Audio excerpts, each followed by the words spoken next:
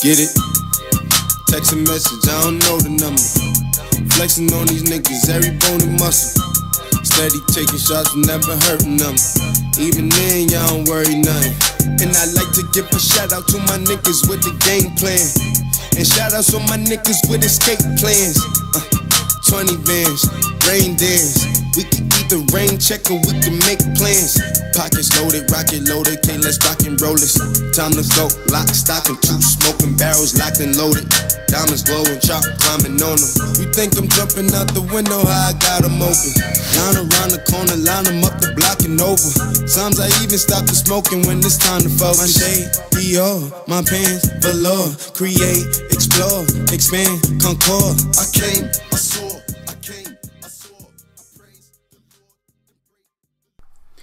The Chicago Ballers started out the season with a ton of promise and preseason expectations. Having a ton of preseason hype, Kezo didn't take long to show flashes of what made him a simian legend. As you'll see coming up, they lost a competitive contest against a red-hot Atlanta team, and then followed that up by winning 2 straight in dramatic fashion, with Kezo Brown leading the way. The rest of the season didn't live up to the hype and preseason expectations thrust upon the team. Locker room and team chemistry issues eventually led to the team making roster changes. These changes didn't lead to immediate wins, or any for that matter the rest of the season, as Chicago believes their team is still headed in the right direction despite their season taking a turn for the worse after the midseason break. With Kezo and his Chicago-sized shadow off the team, it allowed for Harrison Reiger and Deon Lyle to step into huge roles for the Chicago Ballers down the stretch of the season, earning All-Star honors and roster selections for the first ever JBA USA team. Their season wasn't a waste, as it helped produce 2 young stars that are getting plenty of reps in with some of the best talent in the JBA every day at practice, making Chicago a team to look out for in Season 2. With a strong duo and a team full of hungry players, Chicago is looking to take the next step.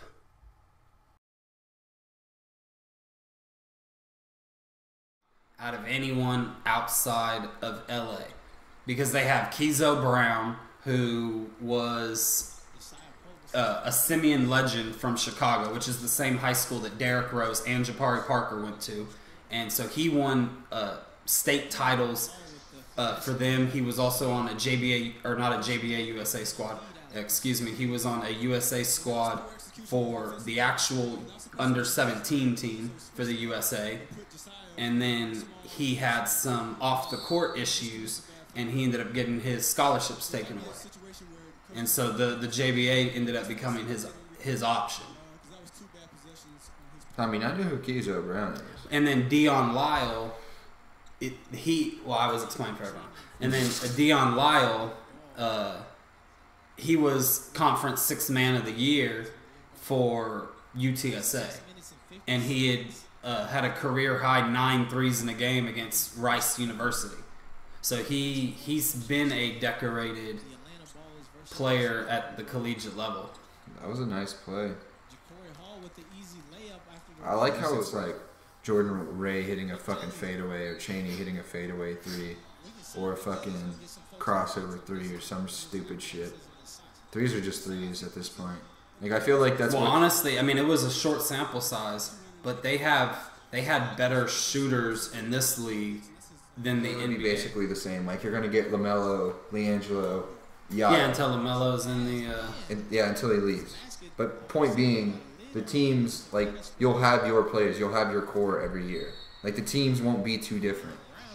No, and that's something I think LeVar really needs to do, because especially with this JBA USA tour, if you go onto players' Instagrams and Twitters, they're constantly gaining more and more followers because they're traveling around with LaMelo and LiAngelo Ball, making them become more and more famous.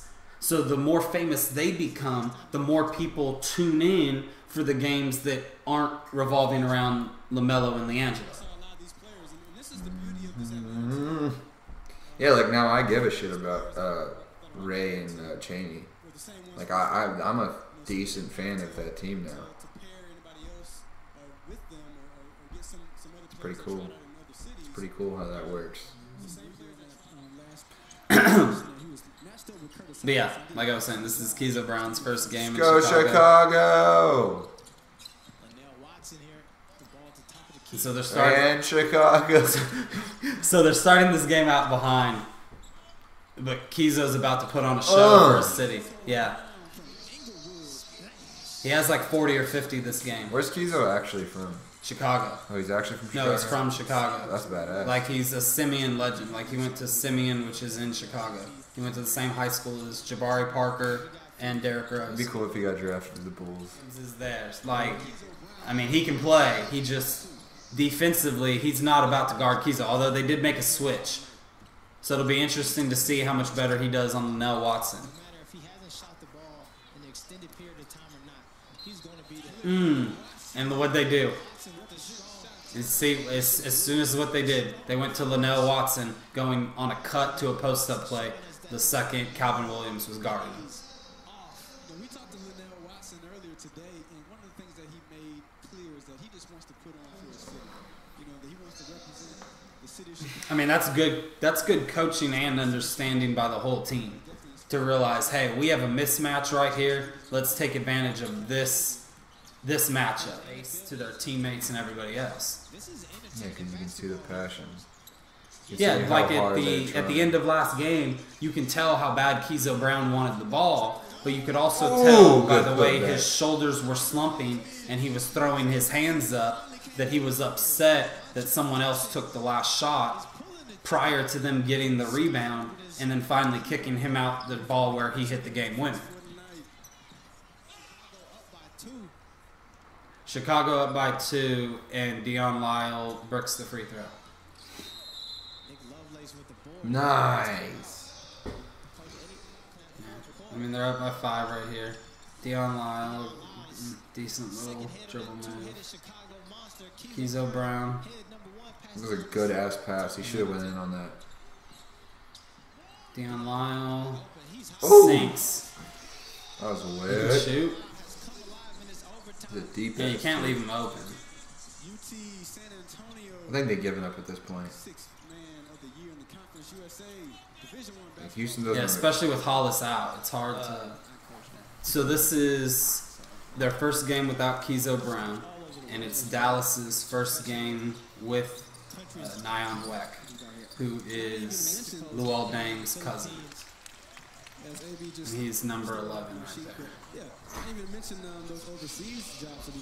So he also ended up making the JBA USA squad after being an alternate that came in mid-season. So he came in mid-season and proved himself, and that's why he won Breakout Player of the Year for us.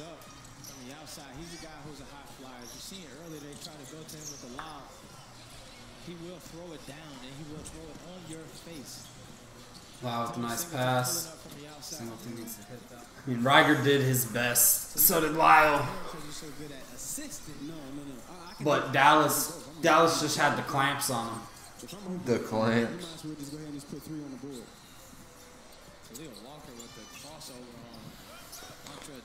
See, all of the players in the JBA are good on the boards, but I think that's because it's fast-paced and they take so many shots.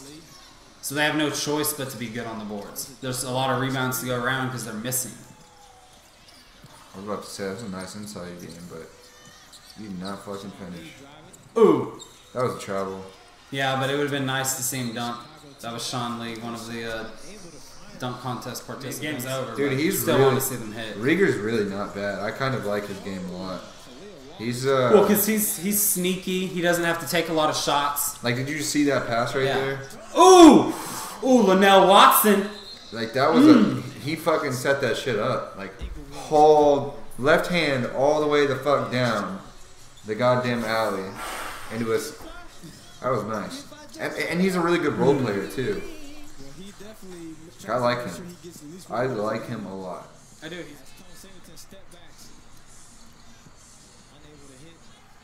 Let me get the fucking ball. There you go, Reiger. There's Lyle on the bench. On the bench, fouled out.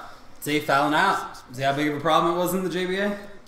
6 fouls. They used them. Every single one of them. 2 steals, 1 big block. Lenell Watson, what's he do? Wintrust Arena, Chicago, Illinois. Turns the ball over. Travels. Yeah. The fuck was that? Clutch possession right there. They needed a bucket. And that's where you need to say the least. I'm trying my hardest to Ooh, you can't go up on the defensive player of the year like that. Candidate. Hey, look, she got Montreal Dixon on her shirt. That must be his mama. Man. Really a good experience. It was a fun season. Didn't turn out the way team-wise I wanted. It was great to meet new people, play in a bunch of different cities. It was really cool to be able to meet LeVar, just like the way he carries himself, and his personality is very cool, very good. When you Thank him for the opportunity. So when you first joined the JBA, did you envision yourself becoming an all-star and going overseas with LiAngelo and LaMelo? I didn't know they were going to do an overseas team at first, but definitely one of my goals from the beginning of the season was to become an all-star. That was probably one of my top personal goals. So it's definitely working throughout the season to try and get to that point. And luckily, I was selected for the All-Star team, and I did pretty well. So I mean, personally, I wasn't a huge fan of his playing style, but he was point guard, and he did facilitate the offense at times. But in my opinion, I wasn't a huge fan of playing with him, just in my experience. But I thought as a team we bonded better and we played a little bit more together when he wasn't there. But even though our record wasn't that good, it was down at times. We always wanted to come out with a win each game, but obviously one team's got to lose, and unfortunately we lost more games than we wanted to. So sometimes players would get on each other, but the coaching staff usually try to do a good job of trying to take tensions away in the locker room and when we were traveling and stuff like that. So I thought they did a pretty good job in that aspect. How much is traveling with JBA USA going to benefit you for season 2? For season 2? Yeah, the JBA. I think it'll benefit me. I'll be able to play with these guys each and every day in practice, even though I'm not really seeing too much time on the court right now. But just be able to play with them and just be able to compete with them every day, and everyone's getting better on and off the court, I think. And once I do have a little bit of off season, once the overseas tour ends, before the next few months transpire into the next season, I'll definitely be in the gym probably twice a day, lifting, playing basketball, stuff like that, just getting my craft better, just getting ready for the season. I've seen it. It's kind of funny, but I can't really do anything about it. I guess just work harder every day in practice and wait for my name to get called. That's all I can do at this point right now. So just trying to get better each and every day. Yeah, I would like to see my teammate play more to show his talent and show what he can do. Seeing what the JBA USA tour is, does that give you more motivation to show out in season 2? Yeah, because I want to be there next season. So yeah, it was great representing my hometown because I'm from here, from the South Side. So making history and becoming history is a great thing, especially playing for my city of Chicago. So it was great. I mean, we still have to come out and play. We still have motivation. We still have the dog in us, but we just have to play with each other more. Pre and post Kezo. My thoughts, just keep on working. Kezo being Kezo, been a dog like everybody on Chicago Ballers. So just keep on working, and you'll get better and get further. The biggest part of your game that you need to improve to get to the NBA? I need to shoot more from outside. More consistently as well? Yeah. For Chicago as the season went on? As the season went on, the chemistry was okay. Off the court, it was great. It was good. On the court, I can say it could have been better. You know, the ball could have been shared more, and so really, it's been a disappointment. So I've been working. That's put a whole bunch of fuel on my tank. So I've been working my butt off. You know, I can't go back to college or anything. This is my last, last little go around this last year. I gotta make something shake. What was the key factor that really stopped y'all from winning that Seattle game? Whether it was something on your team or the other team. Just probably letting fatigue get to us. It shouldn't have, that should be no factor. And just really wanting it. Like when I said going back to just wanting it more. See how Seattle went all the way to LA Ballers? Yes. That should have been no doubt us. More shots and just working on my change of speeds, my footwork, and stuff like that. I'm getting a lot stronger. I put on at least 10 pounds already.